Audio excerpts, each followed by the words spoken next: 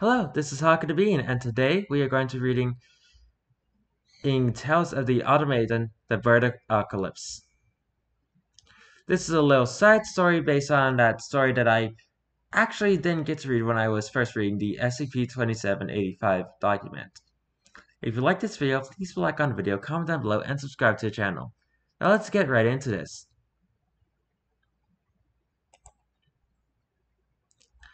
Site 17 was in ruins. The once well-kept grounds of the site were littered with debris and ash. Inside the site, tables were overturned, shattered glass was spread, and the containment cells were empty. The horrors they had once contained either succumbed to the flock of humans that now roamed the land, or had taken one look at what was now Earth and decided to leave immediately. The containment chambers that still worked were running on badly damaged emergency generators or what was left of Site 17's power supply. Bob, as I like to call him, walked the halls of Site 17 as the emergency generators hummed in the background. It reminded him of bees. He remembered a time bees tried to sting him for stealing their honey. But they didn't sting him because he was made of metal. It was sad because Bob didn't like hurting the bees. Now he'd never steal honey, because stealing was wrong. He found the gate to the site. It was now open. The lock shattered by the brute force of some other anomaly.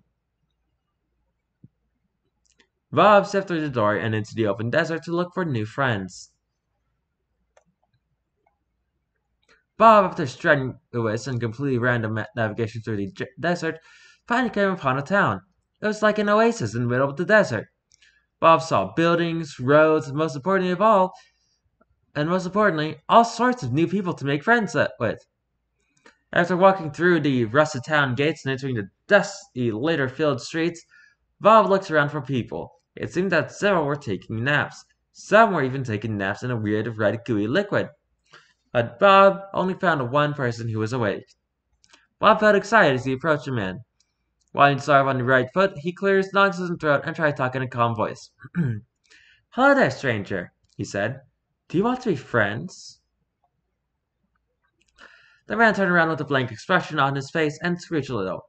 After a burst of initial confusion, Bob realized that screech sounded something like yes, and the confusion was instantly replaced with a great amount of excitement. In the first time in what seemed like forever, Bob had made a new friend. "Hooray!" Bob shouted with glee. "Where would you like to go first, new friend?"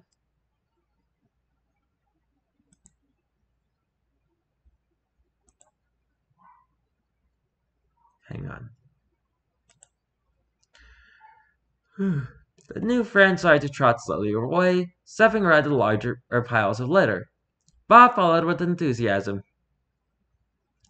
After spending some time wandering around the dry, sandy city with his new friend, Bob figured that he was exercising. Bob decided he could stand to lose a few pounds and jogged with him. He entered a jewelry shop. The window was broken open and there weren't any lights on inside. "Are you going to buy some jewelry?" Bob asked. The new friend didn't say anything as he entered the store. Bob was dazzled by the array of gems and fineries around him. Bob couldn't wait to try them on. Of course, this dazzling was dampened by the scattered glass and litter in the shop, but Bob wasn't one to judge. Looking at his new friend, however, Bob had known that he didn't have any jewelry. Bob was made out of metal. He sparkled no matter what. However, his new friend didn't have a single sparkle to spare. It would be a crime, no, an affront to basic decency, for Bob to leave his new friend without even one piece of jewelry. Bob walked over to one of the shattered display cases and took out a gray and white ring that he thought would match his new friend's fashionably torn shirt. Then he walked over to his new friend and slid the ring onto his finger. "Do you like it?" he asked. His new friend squealed a little in response and wet himself. Bob interpreted this as a yes, and if he could have, he would have blushed. He just helped his new friend. Bob got to work. An hour later, his new friend, who Bob now called Crar, based upon his screeches, was looking shinier than ever. He wore 10 shiny rings, 5 diamond necklaces, a crown to make him look like a king, jewel encrusted sunglasses, and a golden, amazing chain around his neck. "I think you look great," Bob said. Tell me that doesn't sound a little bit like 8 to 12 Days of Christmas. Cry screeched an affirmation and began to leave the shop. Suddenly, Bob felt that something wasn't right. He searched his memory, like a housekeeper frantically searching his house, until he found what he was looking for, the site director telling him the rules. Bob remembered. Alright, 2785, we've got a few rules around here. No fighting, no escaping, and no stealing.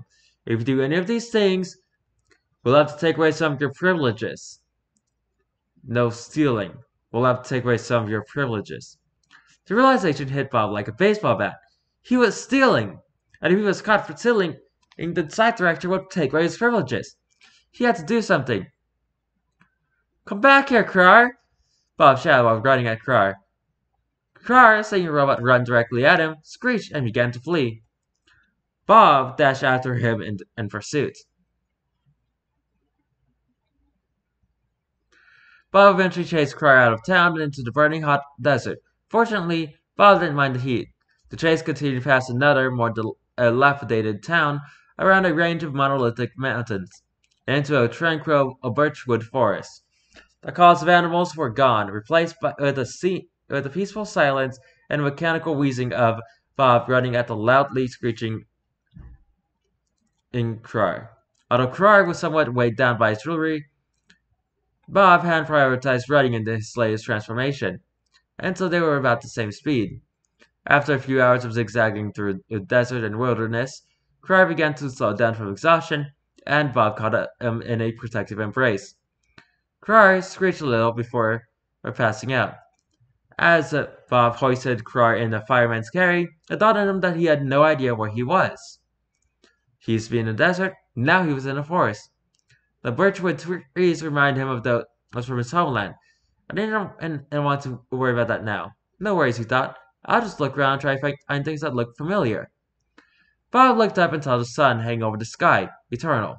Okay, too familiar. He looked lower and saw a snow-capped mountain. Bob didn't remember seeing a snow-capped mountain back in town. He also saw a skyscraper in the distance. It wasn't the fanciest skyscraper in the world, even from the distance. Bob could make out broken windows, dirty balconies, and dark brown ooze of disrepair sweeping over the building. But looking at the skyscraper gave Bob an idea. What if I climbed to the top and looked for the city from there? It was a genius idea. Bob set off in the direction of the tower, Crar in tow.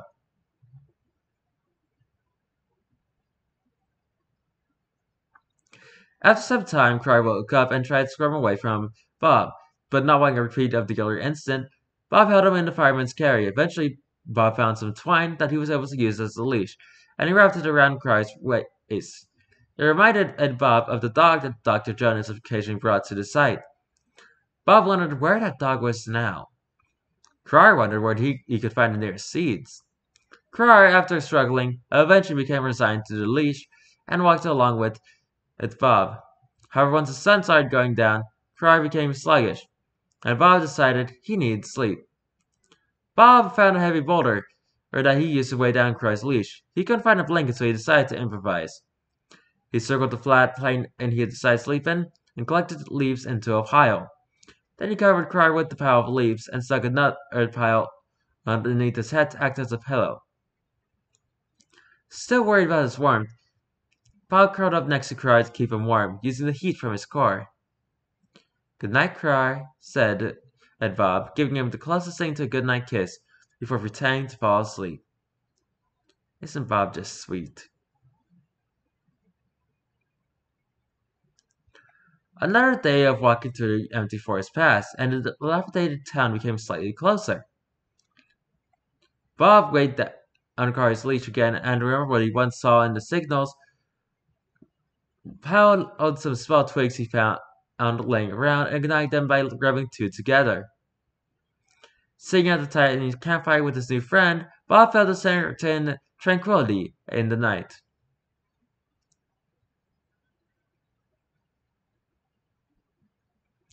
"How are you today, Mr. Crar?" Bob asked. Crar squirted a little in response. Bob figured out that he was a man of few words. He still wore his jewelry, which glittered in the light of the campfire, making Crar look like a disco ball. This was followed by an awkward silence.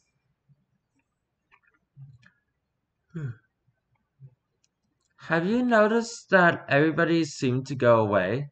Crar said to break the silence. I haven't seen anybody except for you, and when I got out of Site 17, I didn't even see one of my old friends. Crar stared at him with beady eyes, which Bob took as a signal to go on. It's just I want to see more people. I was made to help people. I feel like if I can make just one person happier, then I'll be happy.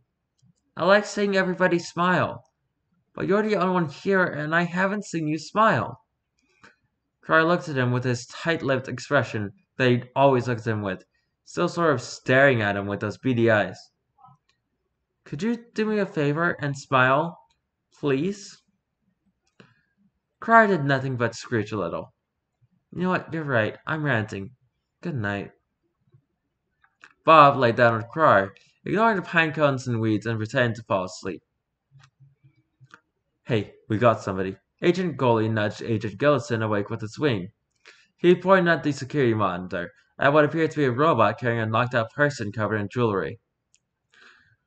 Hold on, I recognize him, said Agent Golian as he pulled up the main list on his laptop.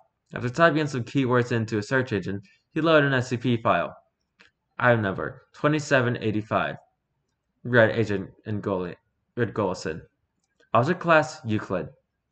Let's call Dr. Erhoigol, Goalie said. The serene silence that Bob loved about the forest was suddenly shattered by a soft footprints crossing the leaves crunch. He saw a group of seagulls walk out of the forest with very certain bird looks on their bird faces. They wore lab coats sized perfectly for seagulls, making them look like tiny scientists. Hello, said Bob. The seagull at the front took out a pen and a sheet of paper, put the pen in its mouth, and began to write on it. I can't read, said Bob. The seagull clutched his head with its wing in disappointment. But, I can't read English, replied Bob, struggling with the word. I can, read the other language. One of the other seagulls stepped forward and took the sheet of paper and wrote in the language that Bob could read, Russian. Hello, the seagull wrote. Can you read this? I can understand you, replied Bob. Do you want to be friends? Yes, replied the seagull, but we need your help. Oh, Bob said, feeling the excitement creeping in. What do you need help with? You probably haven't seen a lot of people in a while. We're looking for people too. If you could... Yes, yes, yes, replied Bob before they could even finish. One seagull looked at the other one, wrote something in their obscure language and nodded. Good, wrote the seagull in front. Come with us to the tower. But what about Crar? Said Bob, pointing to him, still following with the leash. The front seagull looked at the other one with a nervous look. We're going to have to leave him here, he wrote. I'm sorry, but we can't bring him to the site. I don't think you'll understand. There's so much we need to tell you, but if we bring him to the site, it'll compromise everything we worked for. It's either him or us.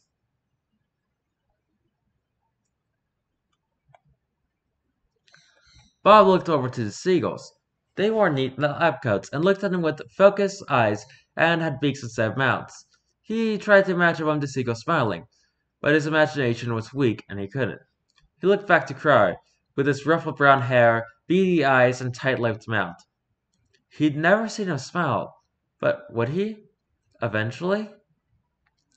He looked at the seagulls and back to Crar.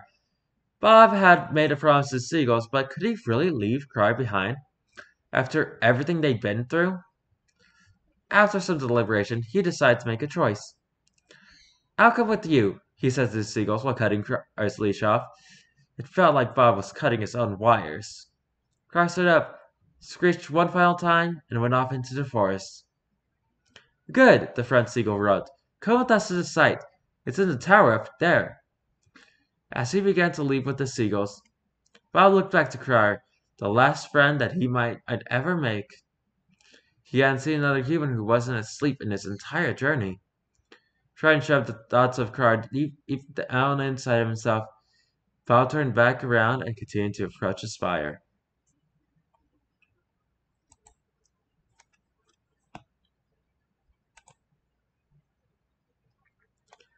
So this is what the phrase "I'd probably go insane" from the first interview with Bob, or SCP-28. Oh, crap. SCP-2785. I was saying. That phrase led to this story. Anyway, if you like this video, please like on the video, comment down below, and subscribe to the channel. I have no idea what I'm going to be doing tomorrow, so until then, goodbye!